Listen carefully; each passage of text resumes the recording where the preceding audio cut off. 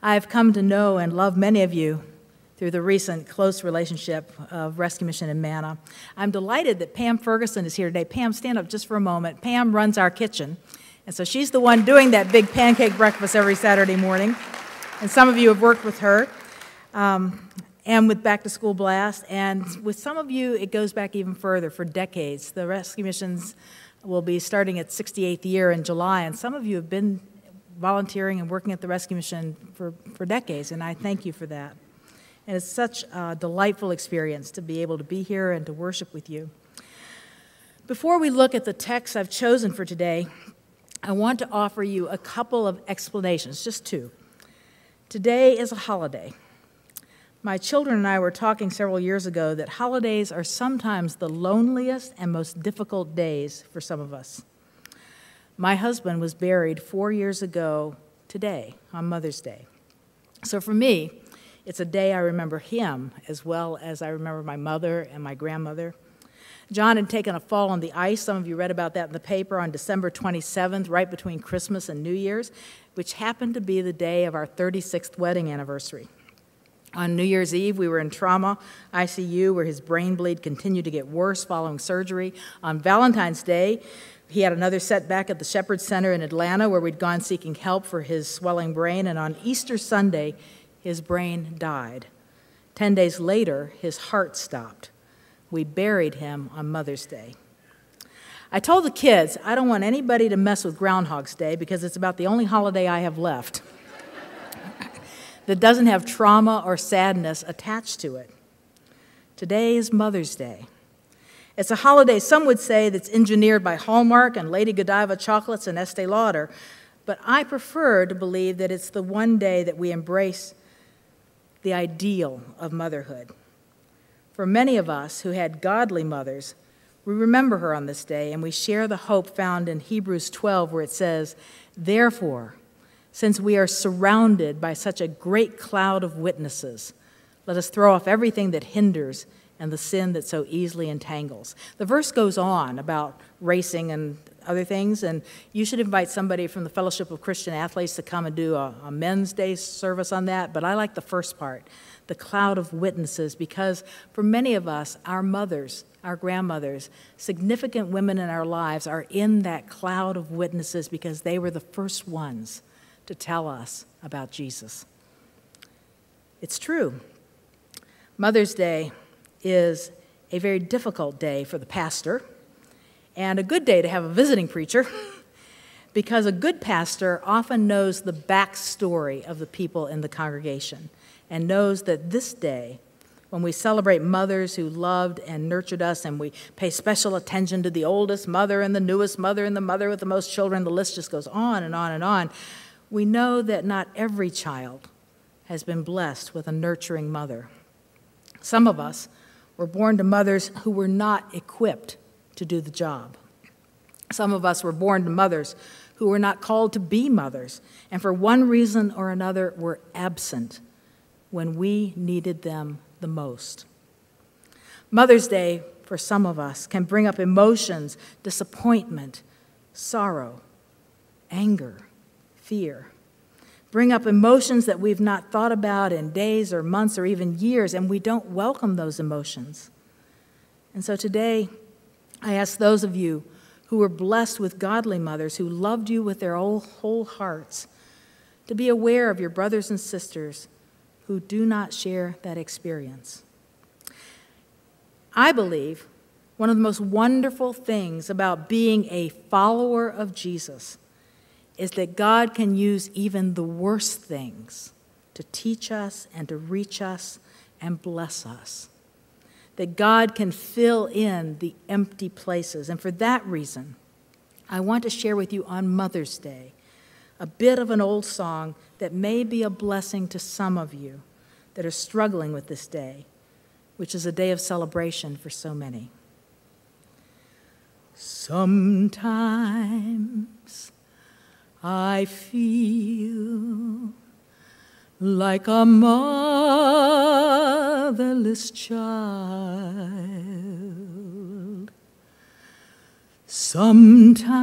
Sometimes I feel like a motherless child. Sometimes I feel like a motherless child a long way from home,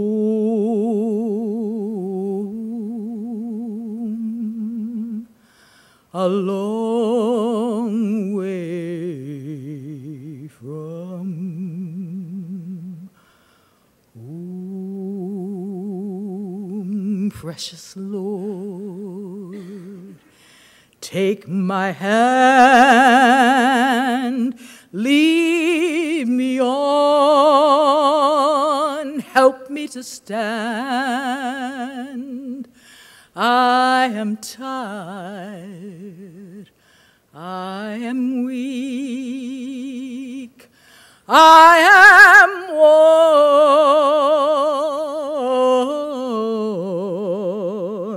through the storm,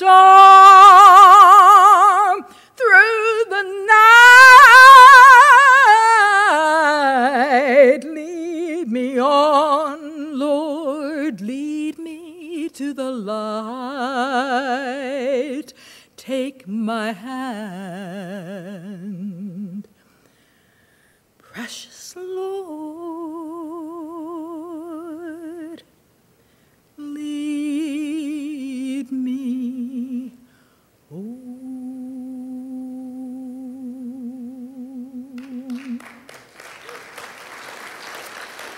A second explanation.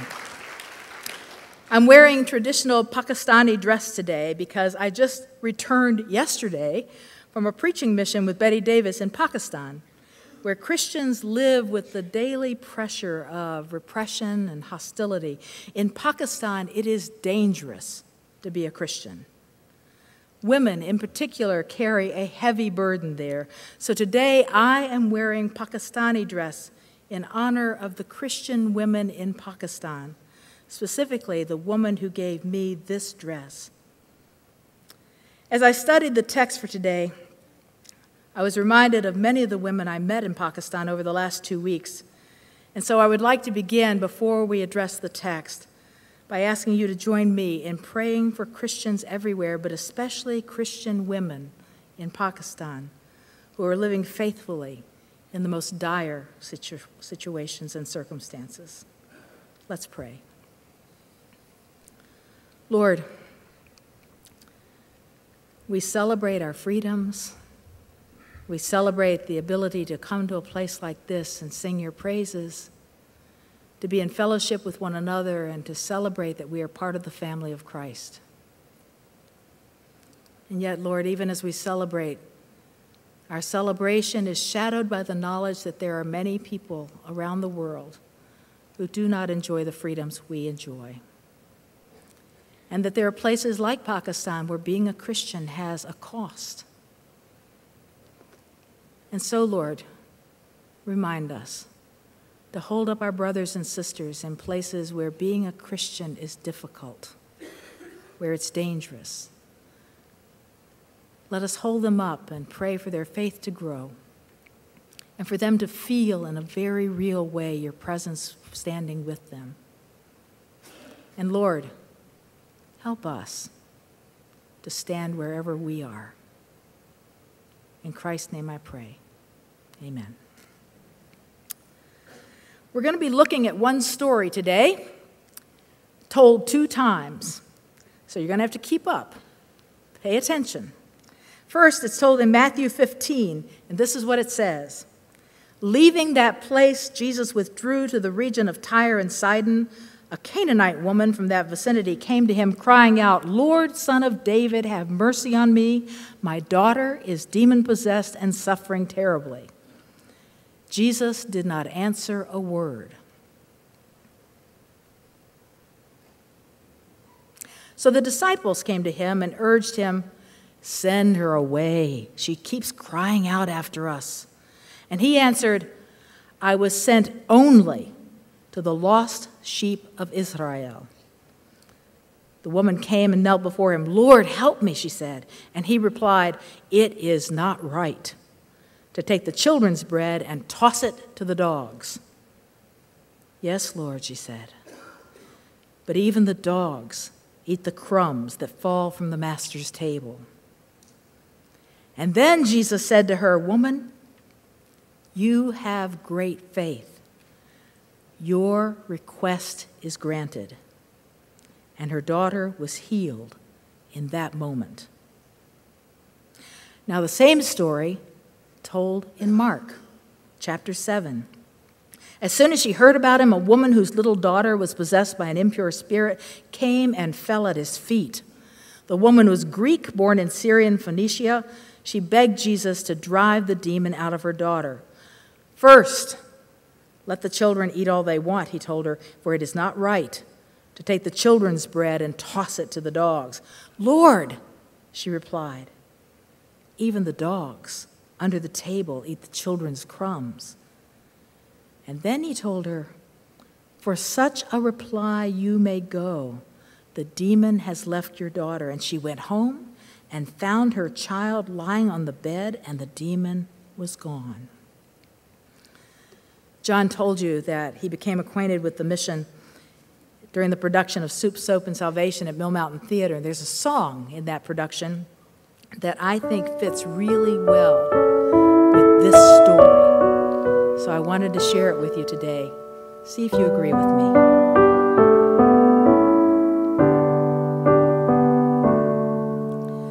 Never once before have I ever been in love this way, oh no. Never have I ever seen such love that lifted me and made me feel so clean. This has got to be a love sent down from up above for me, circling round my soul. This love has taken hold. I would not trade for gold, but it's strange to me, 'cause I'm used to being used. Yes, it's news to me that love could set me free. Everyone before has been a big mistake. I finally found a love who would give more than would take. I finally found the love who understands how I am made.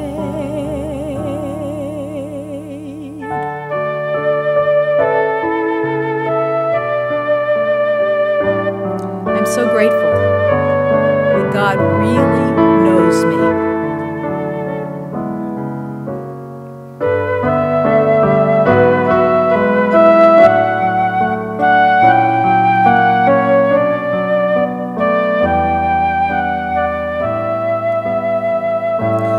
But it's strange to me, 'cause I'm used to being used. Yes, it's news to me that love could set me free. Everyone before has been a big mistake. I finally found a love who would give more than would take. I finally found a love who understands how I am made.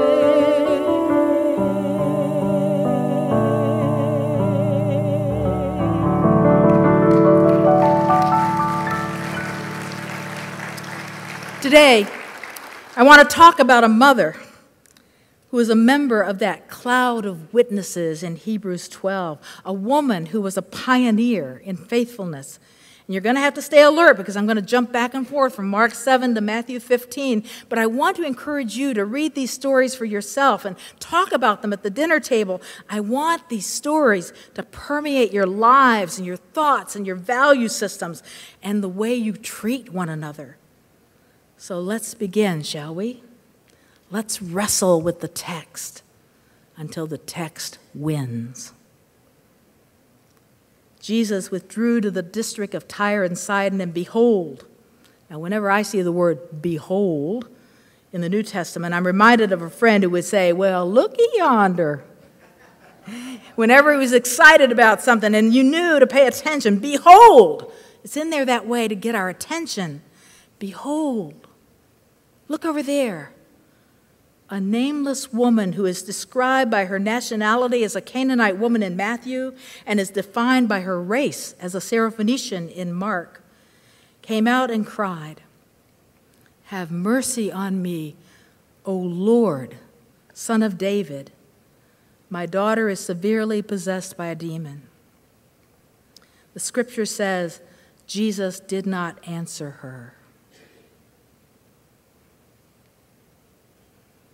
Not a word.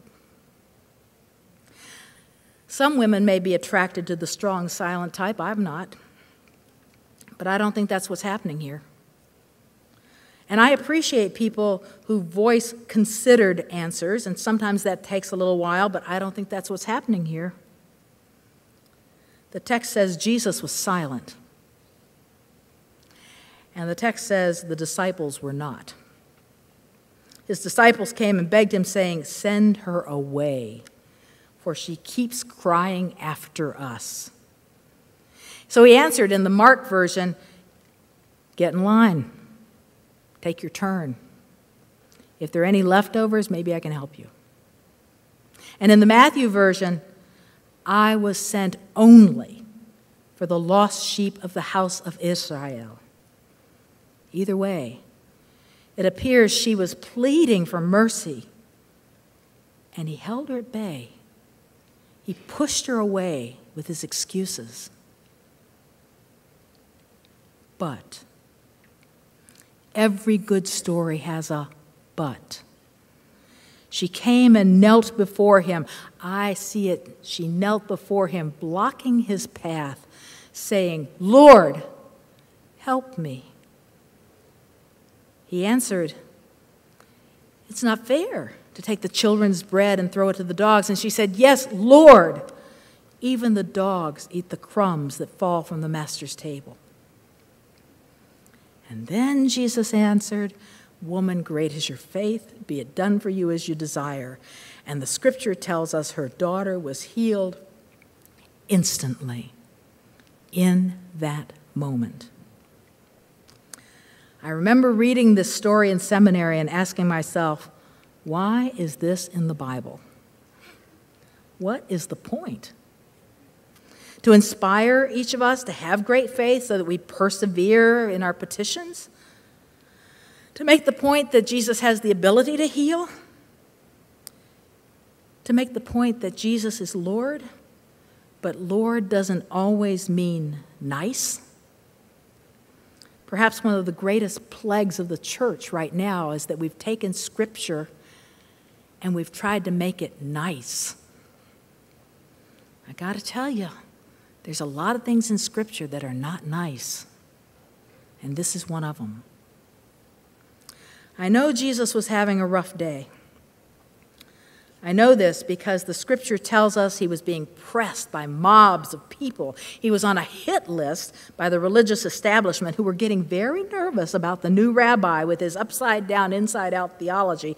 And even his closest associates, his dream team, the guys he chose by himself, handpicked, seemed to be at their best dense, and at their worst, an intentional obstacle to the master's plan. Yeah, Jesus was having a bad day. I get it. I have bad days. So do you. But even so, bad day and all, I don't think this is the way Jesus is supposed to act. This initial lack of compassion, this exploitation of power, the tone, the condensation, the rudeness of it. In the words of Ricky Ricardo, Jesus, you got some splaining to do.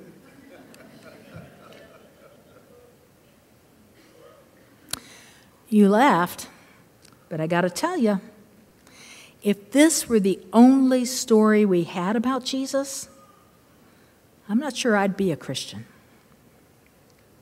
I am not comfortable with this Jesus. Jesus in this story is rude, and that puts me in a dilemma. The first time she calls out, he ignores her completely. My Jesus does not ignore people. My Jesus is not mean. He would never, ever call somebody a dog. My Jesus is not condescending, especially to people who are in trouble. My Jesus does not agree with the cultural prejudice of the first century Jews' prayer, which went like this. You know it. Blessed art thou, O Lord God, creator of the universe, that thou didst not create me a Gentile, a dog, or a woman. She fit all three categories. My Jesus is compassionate. My Jesus is the one who listens and invites kids to sit in his lap. My Jesus is colorblind. My Jesus sees women as fully human. But to understand this story in the gospel, we need to unearth some of the clues we're given, and we also need to note the placement of the story in Matthew and in Mark. Earlier, we read, Jesus had already fed a crowd of 5,000 hungry people, and that sort of turned them into a mob. They wanted more. Then Jesus walked on water. I'd say that's a full day for any Messiah, wouldn't you? Peter, who sees Jesus walking on water, yells out, "Is it really you, Lord? Then call me, and I too will walk on water." So in Matthew chapter 14, we read, Peter got out of the boat, and he walked on water. And if there were a period there, that'd be something we could talk about. But there isn't. But, the scripture says, another one of those famous buts, but when Peter saw the wind, he grew afraid, and he began to sink. And he cried out, "Lord, save me." And right away, Jesus reached out his hand and caught him, and he said these words, "Peter, your faith is so small. Why did you doubt me?" All right before this encounter with the woman who just won't quit, Jesus had been having a conversation with the Pharisees and then with the disciples about the topic of purity and defilement. Basically, what's clean, what's unclean, what's acceptable, what's not acceptable. He says to the crowd and to the Pharisees, it's not what you swallow that makes you unclean, but what you vomit up. That's not nice. What does that mean? Here's how I read it. Being pure or clean is not determined by physical components, what you eat, how and when you wash your hands, how you slaughter the animal, what menu choices can be eaten together or must be eaten separately, and so on. Jesus is saying it's not what and how you eat, but what you say and do with the life your diet supports. That's what determines your purity. For him to say that in his culture was heresy. It was heretical. It marked him. He was going to die. Jesus left Galilee and goes to Tyre and Sidon, the area northeast of Palestine. So geographically, we get a clue. Jesus is leaving what is clean, Galilee, and going to a place where everything is unclean, Tyre and Sidon. Jesus, who we know today was uniquely fully human and also uniquely fully divine. Jesus, who was God, that's what the word incarnate means, had withdrawn to get away from the public and the crowds and the shoving and the demands. And here was this uppity woman causing the scene, and she was so persistent that the disciples finally said, "Jesus, please help her." Not because their hearts were touched by her plea. Nothing quite so noble. Jesus, help her so she'll just shut up and go away. I've been there. Whatever, just leave me alone. Jesus answers, we feed the children first before we feed the dogs. Actually, some translators would translate the word dogs as puppies. That makes it a little better. If you're teaching this in the four-year-old class, you talk about puppies. It's still mean. It's still condescending. You can get away with it because in Mark, he uses the word kynaria, which is the diminutive of kainos found in Matthew. It's sort of like the difference between ducks and ducklings. However, in this scripture, we're not talking about ducks. We're talking about dogs. Now, forgive me if this offends you, but it's difficult to really understand this scripture if you sanitize it and bleach out the original language Jesus used. Annie Dillard, who's one of my favorite authors, wrote that if we took the gospel seriously, we'd all come to church in crash helmets and there'd be seatbelts in the pews. Maybe we don't take Scripture seriously. Maybe that's why the changes we keep looking for aren't happening. Dog in Jesus' day was a very offensive term. I'm not sure in my memory I can ever imagine. I don't think I've ever heard this word in church. But hardly a day goes by that I don't hear it out there. In the streets, in the market, in the schools. When someone gets really angry with a woman, they go to this word. Get out of my way, you. Fill in the blank. We feed the children before we feed you. This Jesus is not nice. The woman's desperate. And here's the part I love. She's also smart. She takes Jesus' own words, the word that I'm not going to say in this sanctuary, and she uses it to come right back at him. Even the dog gets to eat the crumbs from the master's table. Do you have a dog? I do. When my son Anders was a baby, we had a hound dog named Tramp who would sit right under his high chair at every meal in hopes of catching every morsel that he would drop. Nothing ever hit the floor. That dog was on it. Even the puppy gets to eat the crumbs that fall from the table, she said. This foreigner, this woman, this dog of a Gentile was not going to let Jesus off the hook. She needed help, and she knew in her heart that Jesus was the only one who could help her, even though she was a woman, even though she was a Gentile, even though she was a dog from Canaan. She was banking on one thing. Jesus really was the Lord. And if Jesus really was the Lord, Jesus would help her. This woman knew something very important, something that we sometimes forget, something Peter was not absolutely sure about. If God is for us, God is for all of us. Because in God's view, there's only one us. There is no them. In God's perspective, the us versus them is a false dichotomy created because we sometimes have trouble dealing with who we are. And so we try to distinguish ourselves by saying, we're not like them. And in our identity crisis, we forget something very important. We are all. All means everybody. We are all sinners saved by grace. The recipients of God's offer of reconciliation through Christ. And this is true for all of us. It's true regardless of your IQ or your net worth or your pedigree or your bloodline or your tenure or your title. We are all sinners saved by grace. No matter what hell we've created for ourselves, no matter how many times we have been disappointed or disappointed others.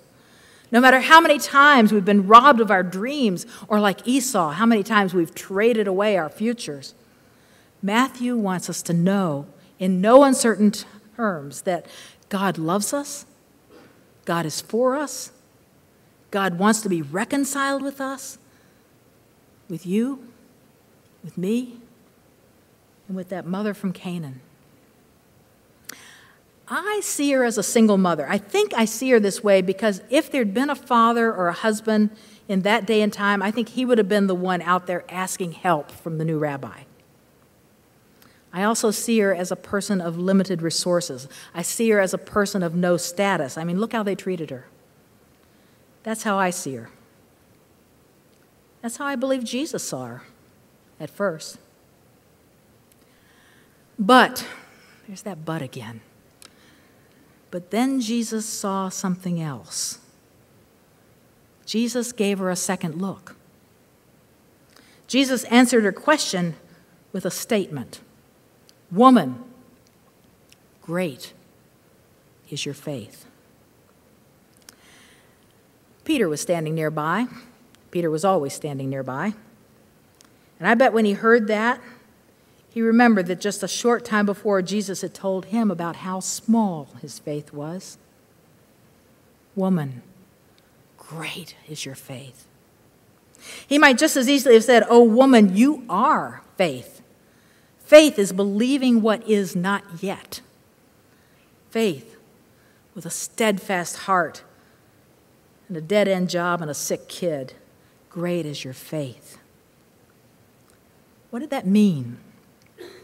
I think it's important to note that the woman knew she had a need. We all do, you know. We don't always like to admit it, but we're a pretty needy group. Some of us know it. Some of us don't. Some of us pretend.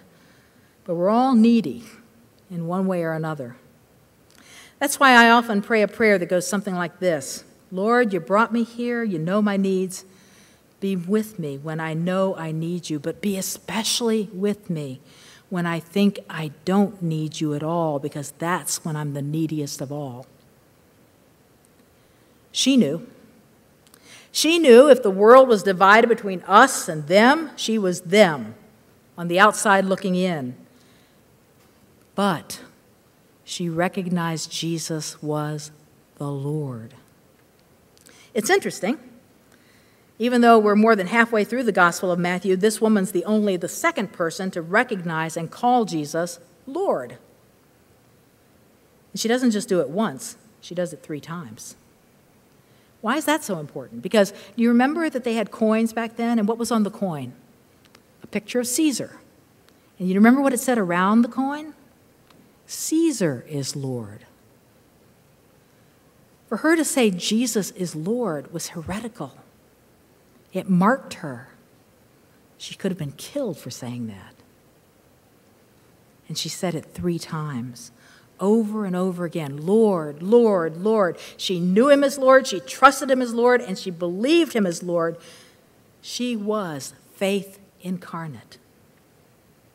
If the gospel ever has to be reduced to its most common denominator, this is it.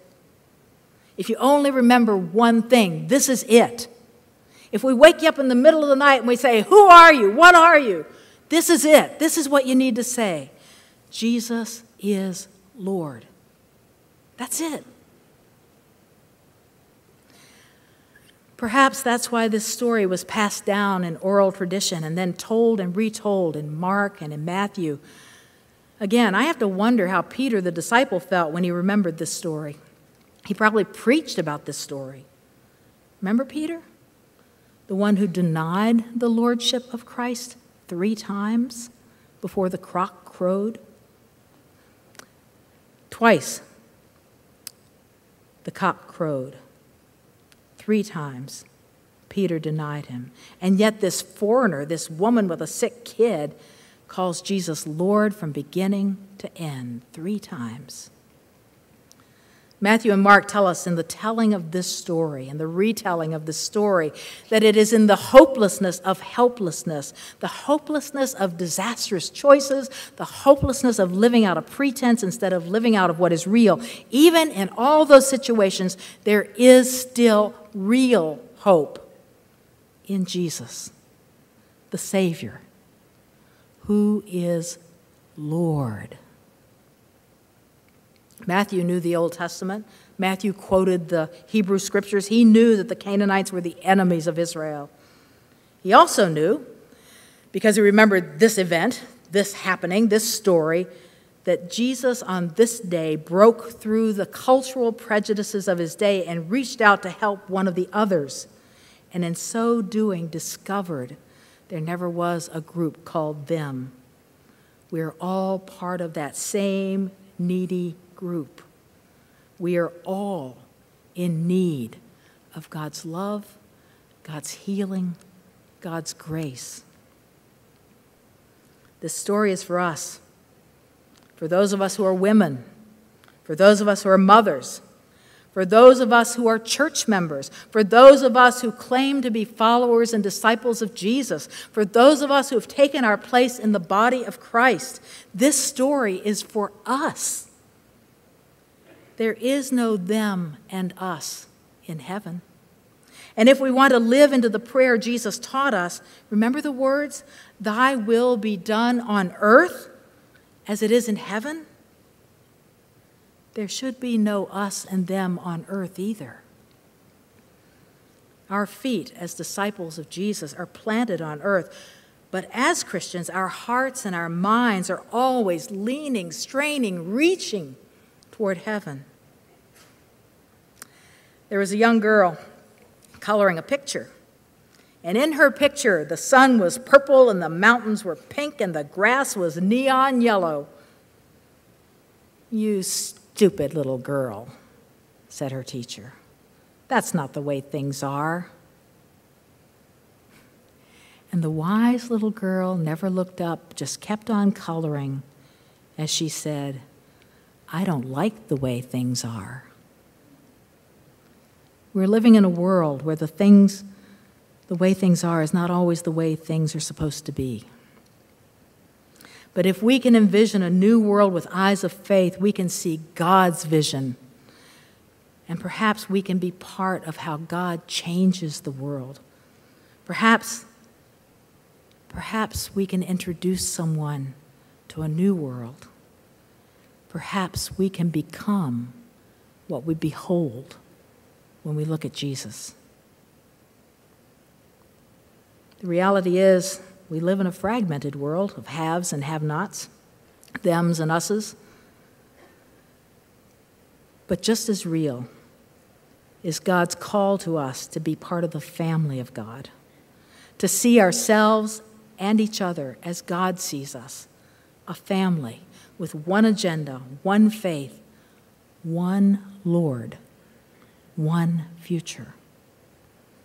We are being called by the one who has been faithful to us, not just to follow Jesus, but to imitate him, to do what Jesus did. And so that leaves us with the question, doesn't it? The text wins. It wins with this question: what hinders you from calling Jesus Lord and doing what he's asking you to do? Today you've been given a piece of paper. There should be one somewhere close to where you're sitting. Did you get these? Do you have them? Hold them up. If you don't have one, there's more on the front row here. There was once a woman struggling with a conviction. You know what a conviction is? It's a request from God that is persistent. It's like an itch that will not be resolved until we either do what the conviction asks us to do or stop whatever the conviction asks us to stop. And so she went to her pastor and she said, "What should I do about this?" And her pastor pulled a Jesus on her. He didn't tell her what to do. He did what Jesus often did. When people came and asked him questions, he responded with a question.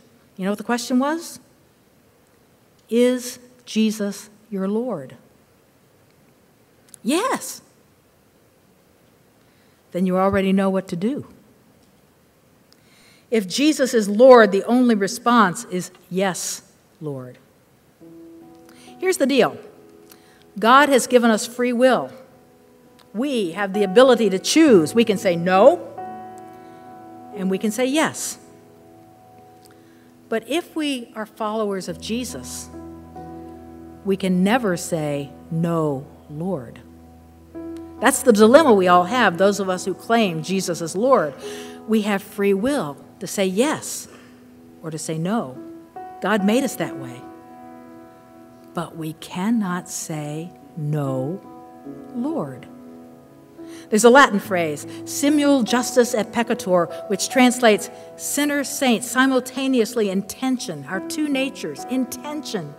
And we have the potential each moment to be a saint or to be a sinner, to be a sinning saint and to be a saintly sinner, two sides of the same coin. We don't graduate from that status in this life. It is who we are. We are sinner saints. And when we say, "Yes, Lord," we demonstrate our sainthood. And when we say no to the Lord, we demonstrate our sin, the part of our life that's still being withheld from God. Here's my point. We can say no, but we can't say no, Lord. Today, you may be struggling with something the Lord is calling you to do. Or maybe the Lord is calling you to stop doing something. During our time of invitation and commitment, if you're ready to respond to that conviction, we have a basket here. And you can bring up your response, "Yes, Lord," and drop it in the basket. It's between you and God. But we offer you this public demonstration to help you remember what you and God decide today. You may not be ready to make that kind of decision. That's okay. I trust Kairos, that's God's timing. So you may want to hold on to this. And maybe a week from now, or a month from now, or 10 years from now, this goes in the offering plate because you finally said, "Yes, Lord." She was a single mom with a sick kid, a dead-end job, and she woke up that morning with one hope, that Jesus could meet her need where she needed him the most. Jesus said yes to her. And when Jesus said yes to her, he said yes to all of us. And now the question is for us. How do we respond? Yes, Lord, or no? Amen.